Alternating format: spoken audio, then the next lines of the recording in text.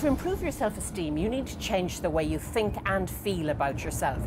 Remember, the image that you think you project is different to what people see.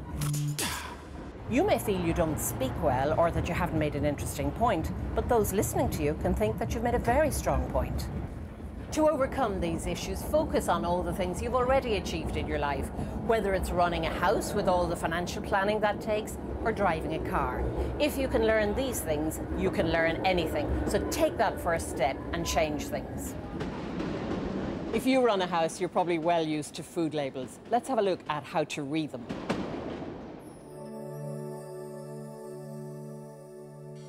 Apart from telling you how to cook food, the food label on the side of a product gives you a lot of information. It tells you about the ingredients, but most interestingly of all, it tells you about nutritional value. For example, let's take a look at this food label taken from a tin of beans. Under nutrition on the tin, it lists typical values per 100 grams. If you're on a diet, then you'd expect not to gain weight when you eat beans, as the fat content is quite low at 0.4 grams.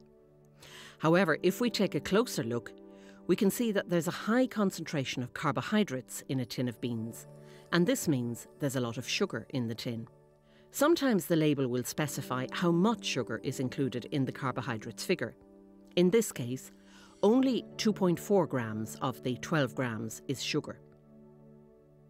When reading food labels, different words for sugar often appear on the label.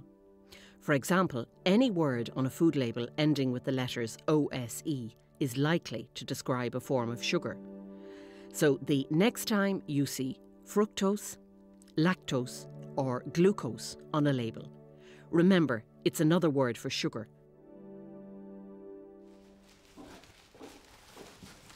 If you don't have the confidence to go back to formal academic training, it's a good idea to check out your local community centre to see which non-academic courses they have available. Try doing something that interests you. That could be gardening or art or a craft like this one, a decades-old tradition of creating paper flowers within the travelling community.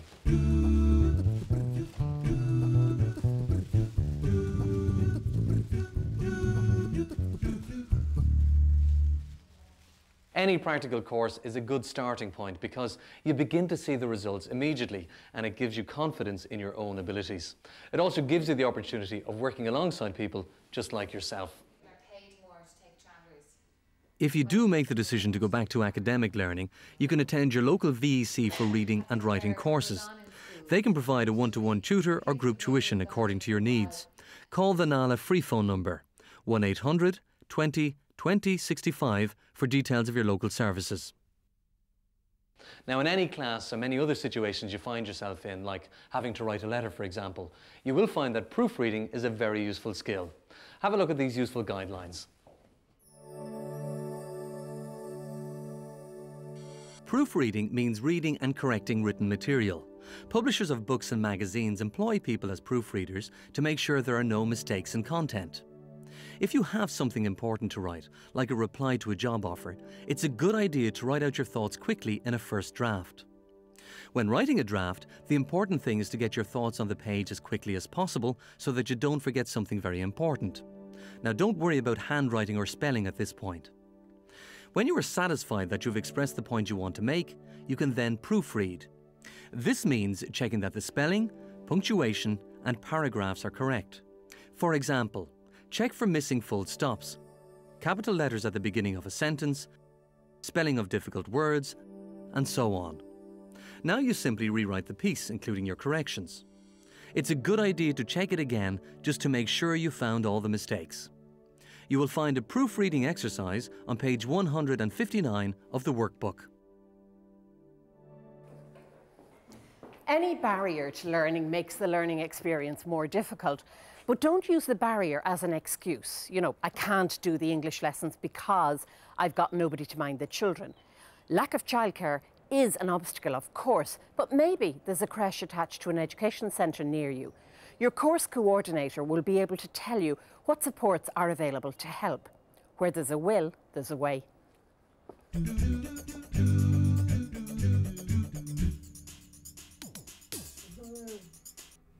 As she looks back over her achievements, Valerie can appreciate how far she's come and she's busy making plans for the future. So I started classes in 1999, and in the beginning I opened some exam papers and I nearly fainted. I wanted to scream, really. I just wanted to run out of the place and run away. I just didn't want to do it. I thought, no way. I really felt, I just cannot do this. I cannot do this, it's over. And my tutor, I have to say, my deaf tutor was fantastic, encouraging me, taking her time. She really didn't give me any pressure at all. She gave me time to feel ready to do what I wanted to do. There was no pressure there at all. It was so much different from the kind of pressure you have in school. The school pressure would really put you off, but in this situation it just was not the case. My aim really for the future is I want to take the Leaving Certificate. And I want to take 6 subjects in the Leaving. Hopefully, I'm going to take the exam. I know it's a couple of years, but I want to take it in 2005. And when that's done, really my dream and my aim is to have the confidence to help my daughter a little bit, just a little bit, with their homework. And so I don't have to depend on my husband to do things like that all the time. That myself and my daughter can learn together. And I really want to have the confidence outside with the hearing world, to write notes, to be able to communicate in the shops and the hairdressers or hotels or whatever. And not have to depend on my husband and my friends all the time to go and do things for me. That part is over. I can do things now for myself. I want to show that I can do things for myself. I'm absolutely very strong about this, and I'm very positive for the future. Friends of mine and other deaf people are joining the literacy classes an awful lot more, and it's really growing. And I think this is really important. It's very, very important for deaf people to join the literacy classes.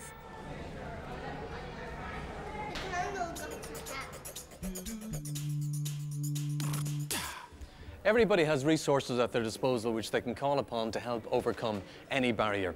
Now, these resources can be external, like the adult literacy courses run here for travellers, or internal, like self-motivation to learn, determination, and an interest in a subject, which can go a long way to helping you. Try setting realistic goals and don't ask too much of yourself before setting out on a new venture. Putting too much pressure on yourself can cause an obstacle in itself. Now, some words don't always look the way they sound, and this can be a problem when it comes to correct spelling. So here's some tips on how to spell the words with the PH sound.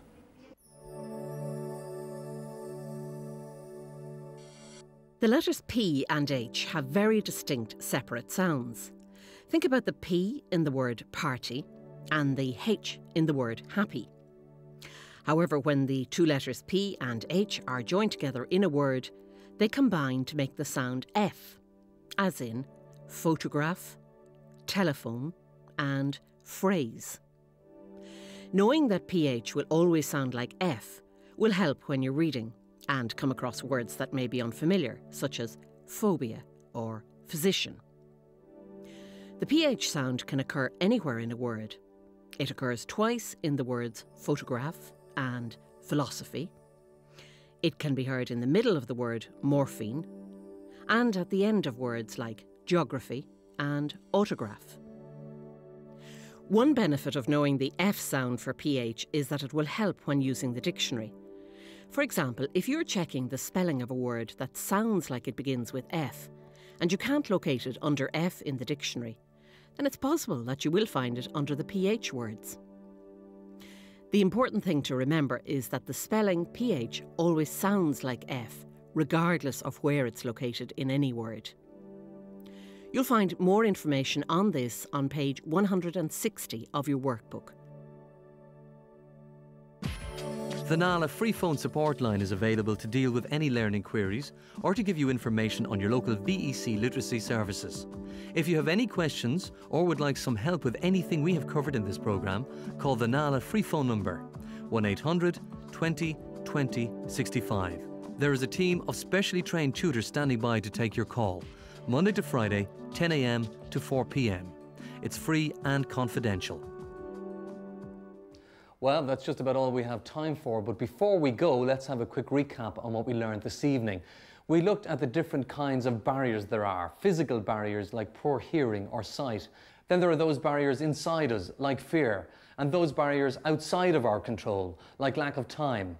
To help you find time for learning, we looked at making a learning timetable. You'll see timetables in schools, at bus stops, at airports, in all sorts of places. Timetables are a useful way of planning your time. Planning the time you have to study is a good way to use timetables. Nearly everyone suffers from obstacles within themselves. Fear is probably the most common. Fear of failing or fear of looking stupid. We took a look at the kind of information that you can find on food labels. Reading food labels can help you to eat a healthy diet. And you need to remember that just because something is low in fat, that doesn't mean it's always good for you. So you should look to see how much sugar is in the food you're eating. Words that end in the letters OSE are other words for sugar as well. If you don't have the confidence to go back to academic learning, then maybe you should try something more practical, like a class in DIY. You see the results here quickly, and this should give you the confidence you need to try something more academic. We gave you some tips on proofreading, which is reading back over your work and checking it for mistakes. When you're writing important letters or documents, it's a good idea to make a rough draft first, to organise your thoughts. You might make mistakes when you do this, but that's normal. Once you have all your ideas down on paper, you need to read what you've written and check for spelling, grammar, punctuation or other mistakes. You can then rewrite your work, making sure to correct all mistakes. Lastly, we gave you some spelling tips for words with a PH sound. The spelling of words in English doesn't always seem to match the way they are pronounced. When the letters P and H are together, they sound like an F. The PH in photograph, telephone and philosophy sounds like an F. So remember, if you hear a new word that begins with an F sound and you can't find it in the dictionary, try finding it under PH. That's it from us for this week. Join us again next week for the last programme in the current series, when we'll be looking at progress, reviewing what you've done and where to go from here. But from us for this week, goodbye.